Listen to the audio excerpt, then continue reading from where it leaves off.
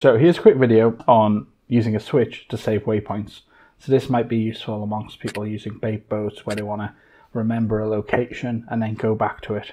So it's quite a simple process. Here's an example with a FreeSky transmitter here. We can use a switch, maybe a spring-loaded one, good choice.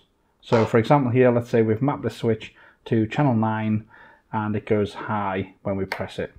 Then in Mission Planner, while we're connected to our vehicle, we're going to adjust the parameter to say that that switch is save waypoint. So let's navigate on the top panel to config.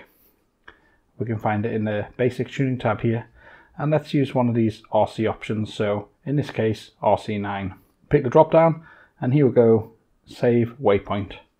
Write the parameters, and we can also confirm that that's been done. So what happens now, as you're driving your vehicle around, you can start to collect waypoints each time you flick the switch. These then become part of a mission that can be replayed using the auto mode. So if I have a little look on the screen here, there's a couple of waypoints on here.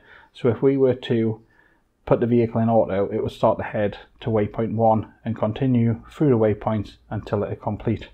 There's another little trick I can show you here. So from the main screen on the data tab and the actions, we can actually pick waypoints from that mission and go directly to that. So in here we could pick waypoint 3, set the waypoint, and then put it into auto and go straight to waypoint 3 instead of going 1, 2, 3, 4 in this case.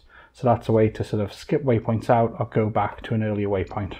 Just remember that when you create missions in Ardupilot, it is persistent, so it is saved there on the autopilot until you either clear it by writing an empty mission or assigning a switch to clear that mission when you've finished it.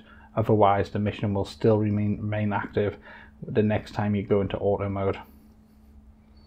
Thank you for spending your time today watching that video. You can find me in all the usual places on social media, and if you're trying to learn about a subject, then check out the playlist. All of my videos are organized into easy to follow playlists that, if you're trying to learn a topic, will take you from the basics right the way through to some pretty advanced stuff.